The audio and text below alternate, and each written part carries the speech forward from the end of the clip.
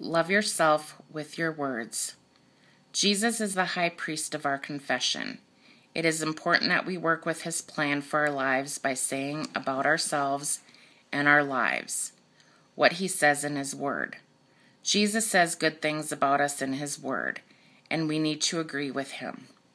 He says he loves us, wants to spend time with us, forgives us for our sins, gives us favor, and literally thousands of other good things. Have you been saying what he says? If not, there's no better time than right now.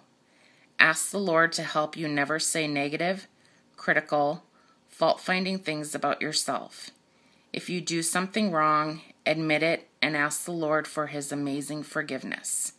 Then confess aloud that you trust him to change you as you study his word. 2 Corinthians 3:18.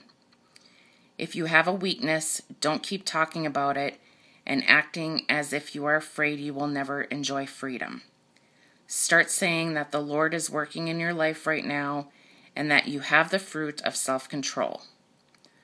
The devil wants you to focus on what you do wrong and to be sin conscious, but the Lord wants you to be righteousness conscious, aware that you are forgiven, knowing he has given you right standing with himself through your faith in Jesus. Knowing who you are in Christ is one of the most valuable lessons you can ever learn. We are new creatures in him with a glorious future in front of us.